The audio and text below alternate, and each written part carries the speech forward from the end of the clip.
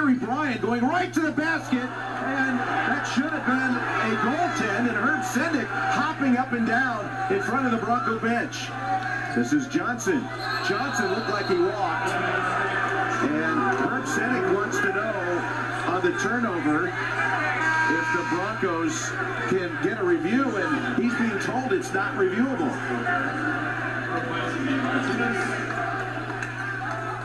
I believe that if they call the goaltend on the floor, they could go back and review it as we get a closer look here.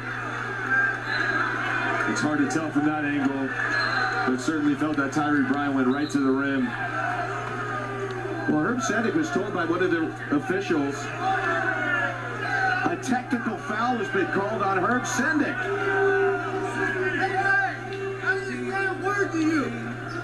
And I'll tell you one thing, Coach Sendek's going to fight on behalf of his players, no matter what.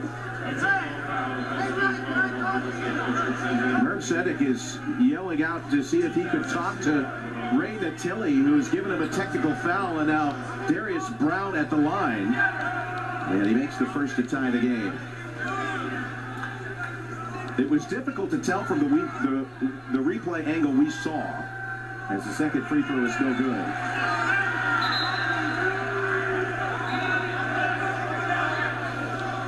Yeah, we'll take another closer look here. There, it's off the glass right there. Yeah, should have been goaltending.